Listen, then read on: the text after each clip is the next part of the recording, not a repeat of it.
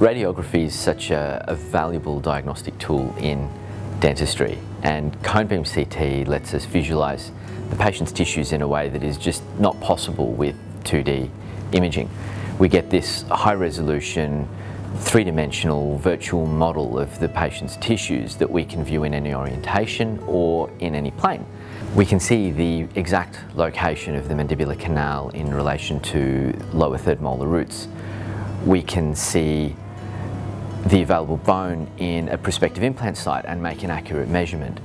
We get a good indication of how many roots a tooth has prior to extraction or endodontic therapy.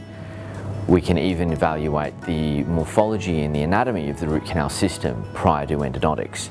Cone beam CT is also great for identifying those early periapical lesions that are otherwise very difficult to identify on conventional 2D imaging.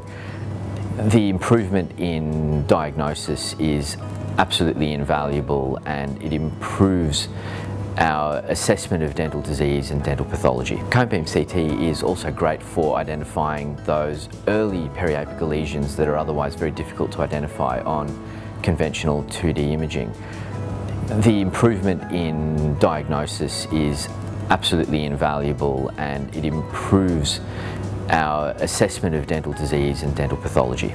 With enhanced visualisation of the patient's tissues, we've now got the ability to make a better, more accurate diagnosis. And with a more accurate diagnosis, we get a better treatment plan, which leads to a better outcome for the patient.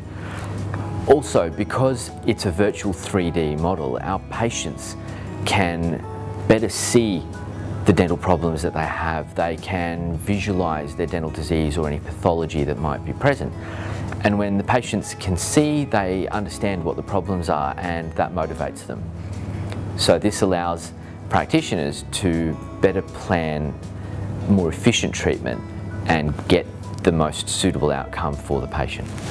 The biggest advancement in cone beam CT technology in recent years has been the introduction of ultra-low dose exposure protocols. These new protocols allow us to obtain a three-dimensional view of our patients, but without the traditional dose penalty that came with three-dimensional imaging. So on the right machine, with the right protocol, you can obtain a cone beam CT scan for a similar dose to a digital OPG.